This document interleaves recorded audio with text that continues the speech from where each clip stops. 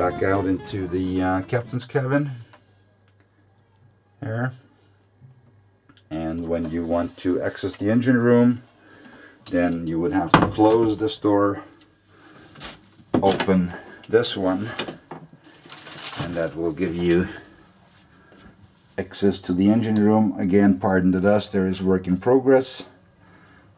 Just to show you, this would be the navigation seat, so you can access the engine room via this ladder and get down in here. And you can tell for yourself, like, all these bilge selector valves are massive.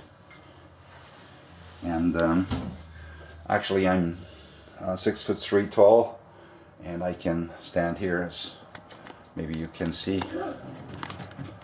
So this is, I would call, well, 6'3" standing height. Yeah, you'll have that in here. There is 220 volt light, 24 volt light. This is a fitting for an old fire extinguisher. That's for the new one. Starter batteries for the main engine are new.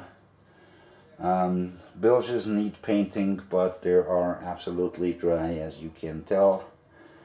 Here we have two more old service batteries, which are really still good, so I just keep them in here for emergency spare. Then you have a 220 volt bilge pump number 2. Then the 220 volt fire extinguisher pump with the deck connector. The some more start jumper cables.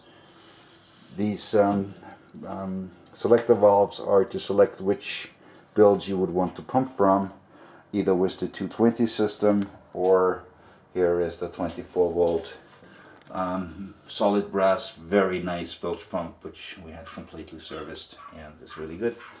Then back there is the double RACOR diesel filters, water separators for the main engine.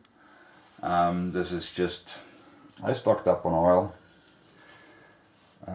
Sometimes, you know, it's ridiculous how difficult it is to get stuff like, simple stuff like that, so we just have plenty of stock, not that we need it. Then this is, back there you see the sensor of the diesel tank. This big lever here is the manual pump for the 600 liter diesel day tank, where you have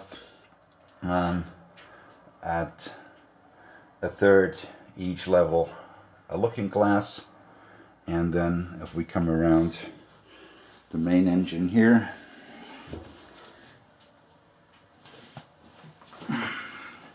we will be looking at the diesel filters, water separators for the two generators. Alright. And then back here, of course, would be again the ladder going up to the navigation seat, the pumps, and the big watertight door to the crew bathroom. And of course, here you have another complete control unit for the main engine, so you can start and stop her also from down here.